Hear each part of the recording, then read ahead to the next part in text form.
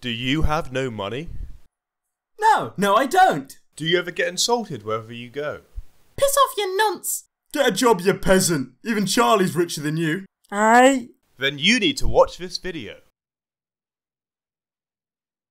Hello guys, and welcome to a new video on how to make money through trading goods. The basic premise is, we go from one town, buy a good, then travel to another town and sell it for a higher price. Each area is abundant in certain goods and scarce in others. By understanding where goods originate from, you can understand where they will sell cheap and where they will demand a hefty price. Looking at the areas where the products are cheapest, we have the Verlandians, where wine and oil are often very cheap. The Battanians, where they have an abundance in natural resources such as grain, hardwood and iron ore.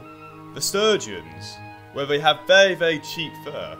The further south you go, the higher the demand for fur.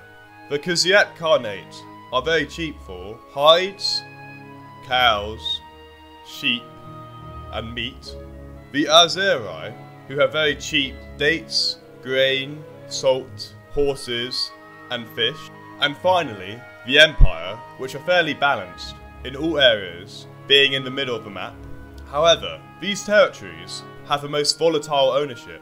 Therefore, you can make a short-term profit when a city has been conquered due to a spike in prices. Generally speaking, locals and the market will tell you where you can sell your product for a profit. Closed cities tend to be better in case prices fluctuate, and items with higher prices tend to be more profitable, such as iron ore and jewellery. Thank you for watching, and please subscribe for more Bannerlord content coming out soon. Hello my children, I must give you a message.